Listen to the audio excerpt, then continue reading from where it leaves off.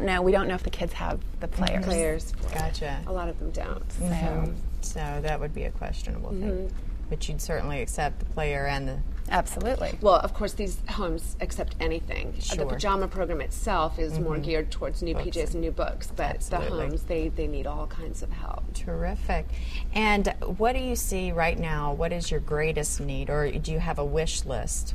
I mean, I can certainly imagine the first year of any charity, you would definitely have a wish list that spans you as far as you go right now, but what's on your immediate I'd say we've forefront? collected probably about 1,000 pajamas so far, and just getting started. So, of course, that number, we just would like that number to be massive. And just people's willingness to do a drive on their own, go to their a junior league, a Kiwanis, a Rotary, a church, a synagogue, elementary school, anything like that. And as Clarissa mentioned earlier, we've had people comment on the fact that they really like this program because their children can get involved. And it's a really good way for little kids to learn how to give back, whereas some of the other charities, there's an age, like a minimum age that a child needs to be. That's not the case with this. Right.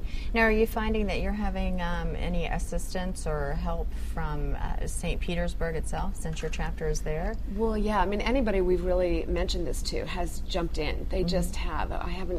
We've experienced nothing negative at all. People seem to be very moved by this, like as we were.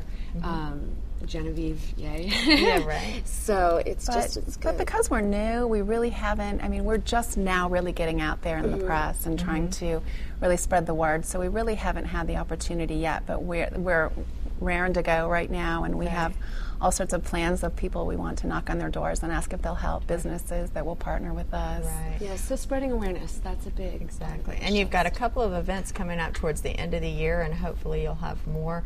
After this show, for you at home, just log on to their website, pajamaprogram.org. You've got all your contact information, from how to volunteer to how to donate. Everything you need to know about this charity is on that website. We have to take a short break, but we'll be back afterwards, so don't go anywhere.